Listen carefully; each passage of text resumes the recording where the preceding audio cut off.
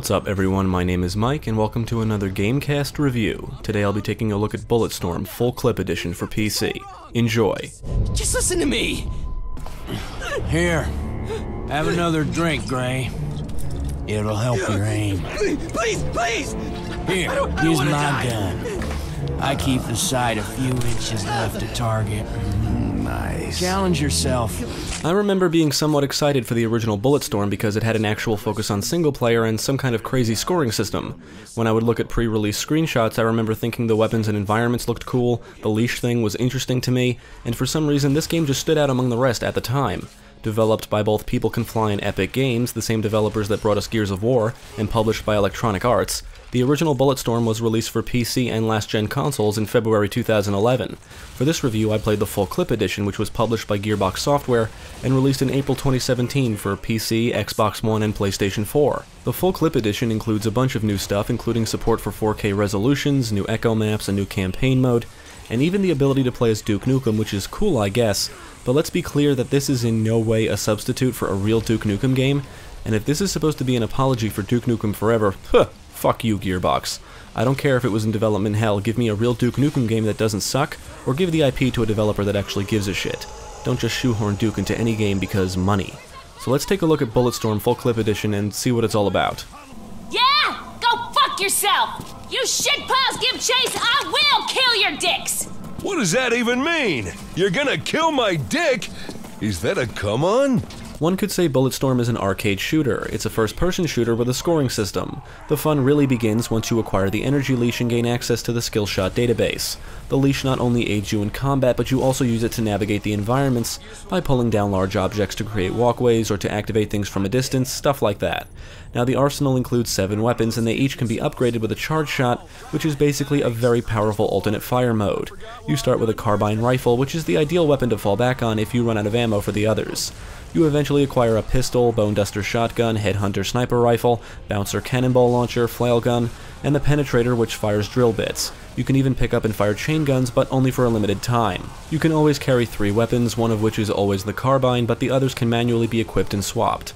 Weapons are either dropped from fallen enemies found in the environments, and you can also equip them at drop kits. Drop kits is also where you can spend skill points to purchase weapon upgrades and buy ammo. One of the coolest things about Bulletstorm is that it encourages you to think of new and creative ways to obliterate your foes. You can grab an enemy with a leash and pull him into a wall of spikes. Maybe you want to kick him into a cactus, or use the leash's thumper upgrade to bounce enemies off the ground and into the sky, or maybe they'll splatter on the ceiling. Although some enemies can be too fast for your leash and you'll always have to think on your feet. The charge shot for each weapon is always powerful and opens up even more possibilities when it comes to killing enemies. The penetrator fires drill bits that can send enemies flying and twisting through the air before impaling them to a wall. The charge shot allows it to be used as a melee weapon, and you can even control the drill bit manually when it's inside an enemy. When using the headhunter sniper rifle, you must guide the bullet manually. However, the charge shot allows you to manually move the target around once the bullet makes impact, and you can even detonate the bullet. The bouncer fires a cannonball which will bounce as long as you're holding the trigger and detonate when you let go. The charge shot allows the cannonball to bounce repeatedly on its own. Another unique weapon is the flail gun that fires 2 grenades strung together. You can manually detonate them, and yes, you can tie up an enemy with a flail, which is always ideal. The charge shot fires the same thing but with a heated chain that can rip through multiple enemies. All of the weapons are fun to use, but it's really fun to combine kicks, sliding kicks, leash attacks, and different weapon combinations for brutal kills and higher skill points. Now not only can you upgrade each weapon with charge shots, but you can upgrade their ammo capacity as well. I can honestly say that each weapon does feel satisfying to shoot, and no weapon ever felt useless. You can also utilize the environment to your advantage and to obtain skill points. You can kick these pod things that stick to an enemy's head and then explode it. You can send an enemy flying into electrical equipment and watch him fry to death. Sometimes you can kick an obstacle they're using as cover, so it slams them all into a wall, turning them into pancakes. Bulletstorm is all about options, and there's plenty of them. Killing enemies always rewards you with points, and unique kills, otherwise known as skill shots, rewards you with skill points. Yeah, you can just blow an enemy's head off with the bone duster shotgun, but you'll get more points for blowing his legs off. Whenever you use the leash to pull enemies towards you, thump them, or even kick them, they launch through the air in slow motion for a brief time, which is great if you want to launch them in certain directions, or experiment with different weapons and attack combinations. But you're not limited to just kicking and pulling baddies, you can do the same to explosives. For example, you can kick an explosive into a swarm of enemies to kill them all at once. Some of the upgrades can get pricey, and the entire upgrade system encourages you to try new things. Every time I would kill an enemy, I was hoping to see the word new appear next to the skill shot name. It's just satisfying to be rewarded for unique kills. But you're also rewarded just for mundane actions. If you're quick to press the appropriate button during a QuickTime event, you can easily get up to 500 points. Destroying news bots and drinking from bottles also rewards you with points. You can see all of the skill shots you've completed within the skill shot database, and you'll want to complete them all because after completing the campaign, you unlock the Overkill mode. Overkill is just the campaign, except this time all of the weapons are unlocked from the start, you can carry them all at once, and if you've performed every skill shot for a specific weapon, you can unlock infinite ammunition for it. Once you've acquired infinite ammunition for weapons, it becomes super fun just causing mass destruction with your overpowered arsenal, acquiring hundreds of skill points during each encounter. Sadly, there's nothing left to purchase at that point, but it's still fun. Nowadays, I'm never too impressed with scripted sequences in games, I guess because they're so rampant.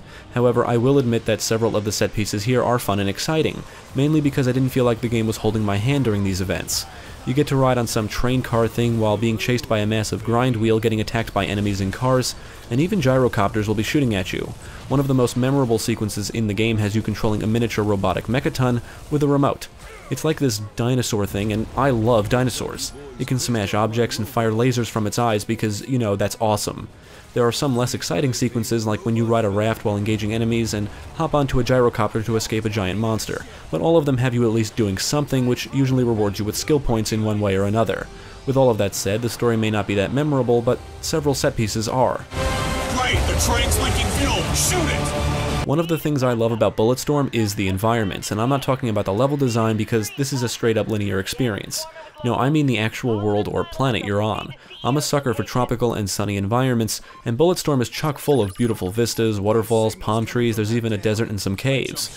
You traverse through a somewhat destroyed urban area at one point, and there's one sequence where you need to avoid the electrical storm outside. You can send an enemy out there to see what happens. Speaking of enemies, I enjoyed the enemy variety in Bulletstorm. There's two actual gangs you battle throughout the campaign, the Skulls and Creeps, and you don't get a lot of backstory on these gangs, but they are filled with crazy dudes ready to kill you on sight. The enemy AI isn't exactly intelligent, but because of the game's arcade style, it doesn't need to be. Enemies will run around and get behind cover, but they do the normal stupid shit too, like standing out in the open and running towards you even under heavy fire. Some guys have melee weapons, others fire flares, some wield bone duster shotguns, and some enemies fly aircraft known as gyrocopters. Late in the game you encounter these mutated creatures known as burnouts, and you have to shoot their pus swords to kill them.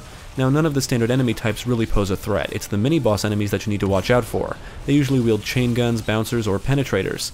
Some are large mutant creatures that can be defeated by utilizing environmental hazards. They're bullet sponges, but can easily be taken down with the right combination of attacks or constant gunfire.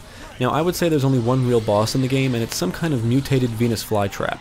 You run or slide around it and shoot its weak points. There's another encounter with an actual giant mechaton, but it's a scripted sequence and not that challenging. But if you want to call it a boss battle, then okay. Be over to her. She won't be tracking me for much longer. In addition to the campaign is the Echoes game modes. There's the standard Echoes mode and the ultimate Echoes mode. The goal of Echoes is to acquire the best possible score and acquire up to 3 stars on each map. Most of the maps are just campaign segments, but there are some maps that are exclusive to this mode.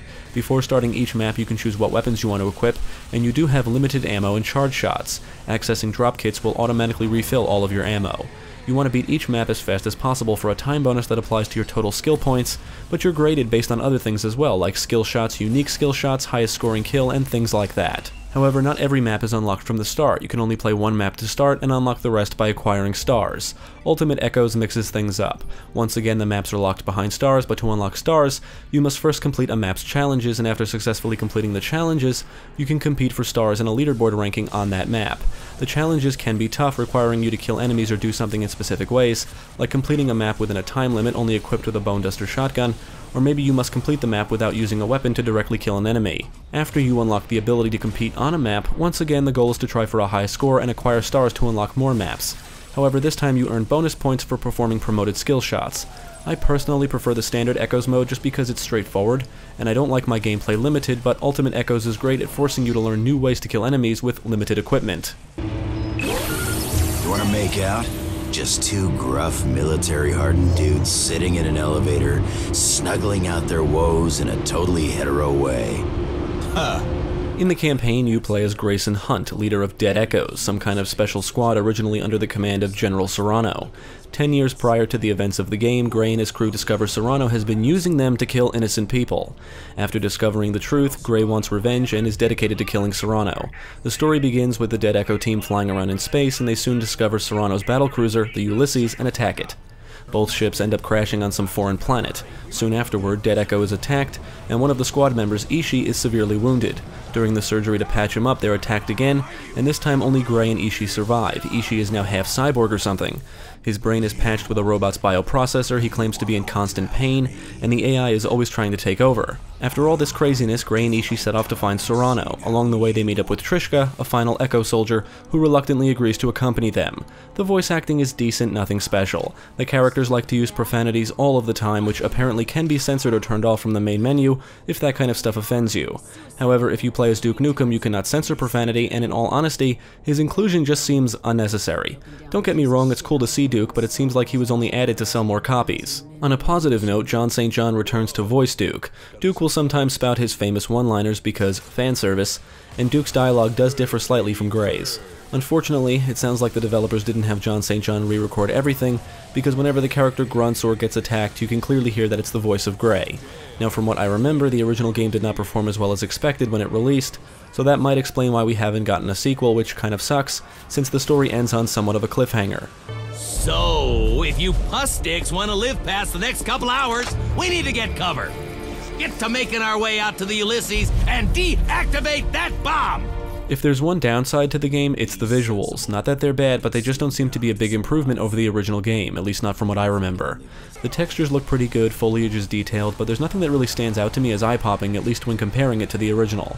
However, its visuals do still hold up in many ways. Bulletstorm is a very vibrant, colorful, and visually appealing game. Explosions will send enemy body parts flying, some areas are littered with dead bodies and covered in blood, rocks, rubble, and metal structures are the results of destroyed parts of buildings, the leaves of palm trees sway in the breeze, and there's just so many things about the details in combination with the beautiful and colorful environments that make this game very pleasing on the eyes. When it comes to the audio design, the music is okay, none of the tunes stand out, and with the audio on the default volumes, I found that the sound effects would drown out the music. Your gunfire in particular sounds great, especially the Bone Duster shotgun, which just sounds beastly when fired. However, the gunfire for allies and enemies don't sound nearly as powerful, which is odd since they're using the same weapons as you. From a technical standpoint, the game runs smooth overall. I noticed some brief frame rate dips in some spots and the game crashed on me once. I didn't notice any bugs or game-breaking glitches, so I would say it's a solid performer. I should mention that Bulletstorm is clearly designed with a controller in mind. For example, you're forced to navigate the skillshot database with a keyboard, and even when equipping weapons. Now, I'm not a PC master race person, and I'm not one of those people that despises controllers and only use a keyboard and mouse setup. In general, they each have their ups and downs. I played with both control schemes, and the controller was definitely more user-friendly, at least when navigating in-game menus. Luckily, I had no issues with either during actual gameplay. I don't remember if the original was like this, but it feels like this was designed as a console game first and a PC game second. This may matter to some people, I guess, but the game is still more than playable no matter which control scheme you choose. Oh shit, I don't like the sound of that. Now, I don't know about you, but I play games for fun, to be entertained, to have a good time. I'm a fan of action games, shooters, science fiction, dinosaurs, vulgar language, and of course Duke Nukem. Bulletstorm delivers on all of these. It's got plenty of action, I would say it's a science fiction shooter, it's got dinosaurs or monsters, whatever they are, the characters swear a lot because why the fuck not, and it has Duke Nukem because Gearbox likes to make money. But the most important thing of all is the gameplay, and that too is fun. Bulletstorm is a fun game. I love the skill shot system, I love how it encourages you to approach each situation differently, and the gunplay itself is satisfying. Utilizing your weapons, leash, kicks, and environmental hazards to decimate enemies is all part of the fun, and actually, without the skill shot system, this would probably be a very generic shooter. The skill shot system is the driving force behind the experience, and thankfully it delivers. With the campaign, overkill, echoes mode, and even multiplayer, which I didn't try, there's plenty of reasons to return to Bulletstorm. These are the kind of shooters I like. Simple to pick up and play, there's some depth to it, there's not a huge focus on multiplayer, and it has a good amount of replay value. So you may be wondering if you should buy the full clip edition if you already own the original game. I would say maybe if it's on sale. I double dip and even triple dip all the time, but even with the editions here, I still waited for a sale. Now they can't fool me, this is not a Duke Nukem game, and the new overkill mode, while fun, does not make it an immediate must-buy. Now, if you never played this before, then yeah, I would say it's worth the purchase. You got guns, giant dinosaur monsters, and you can acquire points for shooting a dude in the balls with a sniper rifle. Would I say this is the best shooter ever? No, but it's a very good one. It reminds me of Wolfenstein 2009 in some ways because it just seems very underrated. It's fun, it's action-packed, there's plenty of replay value, and in my opinion, it contains some really gorgeous tropical environments. If you're a fan of shooters or action games, definitely check this out. I know it wasn't your fault, Gray. I'm not just saying that. You're wrong. Thanks for tuning in. I hope this review proved helpful. Stick with GameCast for more quality content, including the latest gaming news, podcasts, let's plays, and even more reviews. Be sure to check out my channel, Gaming Pastime, for new game reviews released every week. My name is Mike, and I thank you for watching.